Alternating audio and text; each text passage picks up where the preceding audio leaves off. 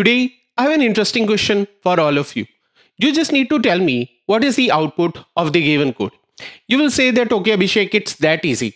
You have just mentioned a main method, and within this, you are saying in main method. So, even if you will execute, then it is just going to print whatever you have mentioned. And that was too easy, okay? But that was just the starting.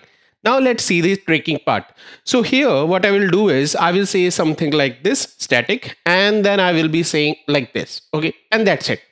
So this is not a method, guys, okay? Because let's assume if it had been a method, then there must be some method name, there must be some arguments, there must be some return type, at least void only, but we don't have anything like this. So this is a static block, okay?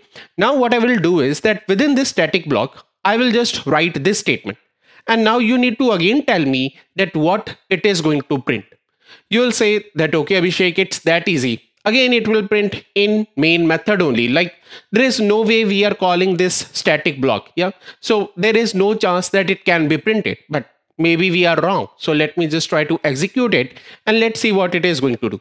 So to our surprise, we see that this time, first of all, it says in static block and then it will say in main method. So this means that here it is actually executing this block even before our main method. Isn't it interesting? Because generally we say that public static void main string args is the entry point of your Java application. But here we say that even before the entry point, there is a code and that is getting executed. So that is the magic of static blocks. Now the question is, what is the purpose of these static blocks? And that is something you need to tell me in the comments. Do like the video if you learned something new today. Thanks.